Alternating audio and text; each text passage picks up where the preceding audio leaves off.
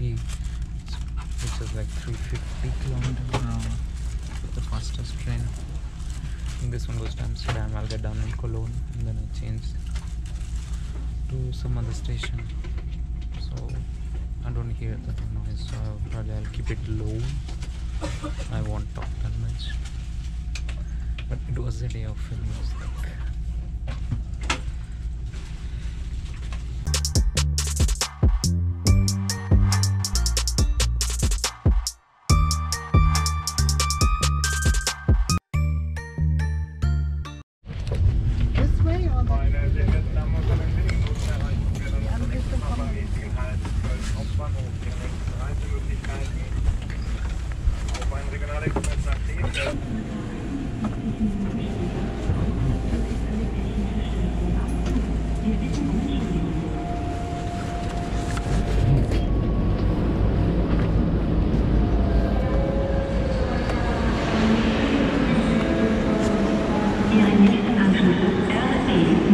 Nach Aachen, Hauptbahnhof über Düren, Abfahrt 20:43 Uhr, von Gleis 5C bis G, direkt gegenüber.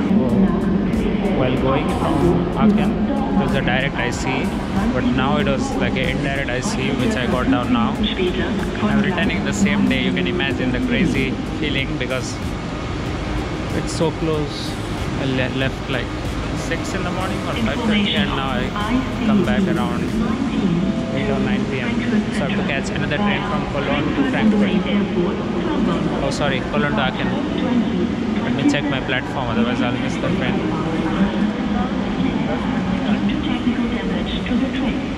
Oh, okay, here I see my train. It's at 20:43. Oh, it's fine. So this one will be a slower train, but the one before was good. The high-speed one.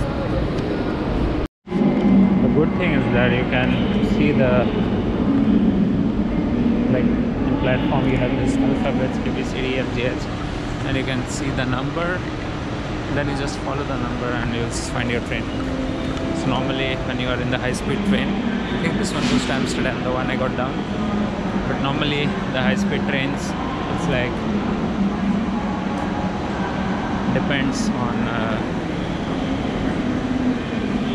If you are going to second class, first class, you have to see the alphabets because the stoppage is very for a less time depending on the station. Now it's stopping for a long time, but if it's a small station then it might stop for 1 or 2 minutes, so you need to hurry down.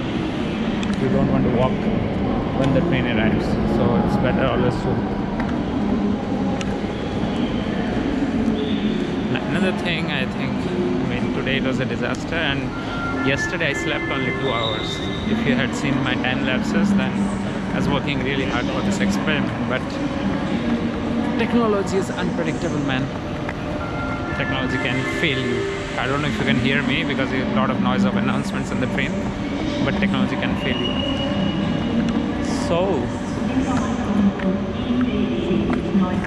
let me see when I find some time, maybe in this train, if I find some time to tell you my story via how technology failed me and what are the lessons that I learned. I mean, it was not a futile trip coming the same day and returning from Frankfurt, which is like 280 to 300 kilometers, having an experience of the IC.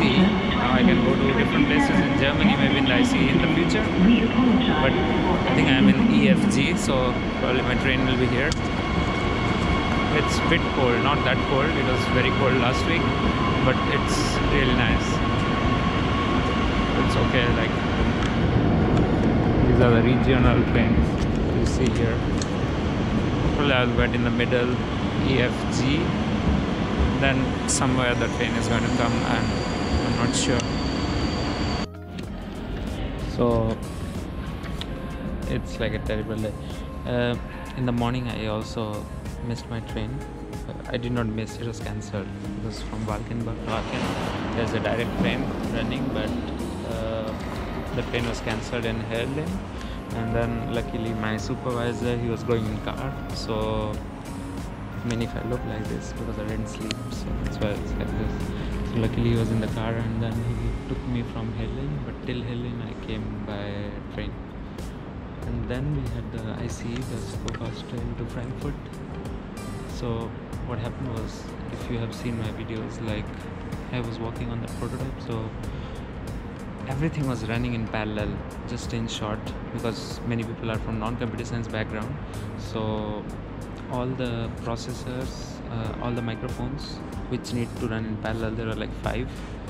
And for some reason, because if you rely on technology and if you have an interconnected network and you don't decouple them properly, then maybe in the meantime it might betray you, like you might be fall in the trap of the technology. I mean, this is pretty normal. It happens more in Germany as compared to Netherlands. So I stopped the camera in between because someone asked me for little money. He was asking for everyone because it's very cold outside, and she wanted some coffee. Sometimes you should not trust them, but sometimes it's okay to give some money if you have. Normally I don't carry cash, so I don't have any money to give. So the thing was that it didn't work. Luckily, before we went for the real experiment with the students, there were very few students. It was like a seminar in Frankfurt. It's called DIPF, where my supervisor is a professor. It's like a research center. Before that, we had a trial run for like half an hour or 1 hour, and then we decided like this visualization is not bad, but it's not 100% correctly rendering as we expected. So that's why we thought like it's better not to go with that kind of substandard visualization. We need to debug the problem, which is really complicated. There are 2 issues, like when you run so many things in parallel, you need to keep track of who is speaking when, and also to run the Google API to convert speech to text, and then you do all the analysis. So this is very complicated, so it did not work. Like, I was very disappointed, but when I saw the reaction of my supervisor, I became really happy, like how supportive they are and they understand the situation. And so I'm not going to talk in details about it, but we talked about a plan, like how we can tackle it, and maybe approach it step by step and try to solve the main speaker detection issue by some hardware, if there is any, because I heard there are some hardwares which can detect accurate speech to text and also speakers. And then we'll talk about the later part. So because in a week I'll be leaving for India to vacation for like till mid-January, so that's why I'm like little bit worried about this thing. But still, it was not like entirely futile trip. I had also some positive experiences and I gained some things. Probably my train is there, so I'll talk to you in the train. So good thing is that the frequency of the trains from Hokkien to Valkenburg is not that good. It's like 1 hour. But the good thing is that this train was like more than around half an hour or more than half an hour before the station, so that's why at least you can get the warmth. It's cold outside, it's not super cold, but still you get the warmth of the train. And the good thing about the meeting today was like there was a team of hardware engineers who were working in the future classroom, like how a future tech enabled classroom will look like, where I fit in like a small part of the puzzle. So my project is like what I'm doing for my PhD is like a small part, that is the collaboration, and what tools can we use and what can we extract, what information, and how we analyze and give a feedback, what type of feedback and all these things. So they are more concerned about some kind of hardware setup, like you have your mobile phones and that will be used to track your vibration, motion, and also the speech. So I won't reveal much about it, but the idea is like we're building a future classroom and I fit in for the collaboration part. So in that sense, it was good to know the team. And before I bid goodbye, I would say I was very happy that I could know like what I need to think about, even though I don't work much on the vacation, and kind of gives me a push in the right direction, that everything is not alright, there are problems, you need to think them deeply and always solve them step by step instead of building up a huge composite structure which even you don't know what was happening inside. So just very small layers. Start very simple. I've mentioned this many times in the blog. Start very simple. Even if I say it, I sometimes fall back, like I commit mistakes. So it was nice, like I got to know many good people, and maybe in that sense I can focus more on the analysis and the visualization, and the hardware and the audio detection part can be done by them or some other people. So I hope you can hear me because I'm speaking a bit slower. I'm inside the train, but I think now I'll reach Maastricht, Valkenburg on time, and I have my bike there, so I'll take it. But anyways,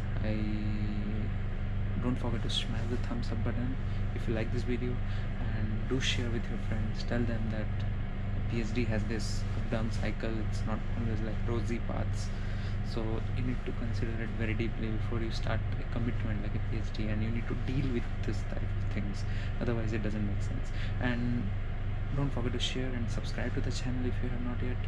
Spread the word among your friends, help each other, care each other. See you in coming vlogs of my weekly PhD, and also all the information in Europe, Netherlands, Germany, and every other place. Till then, bye bye from Aachen train.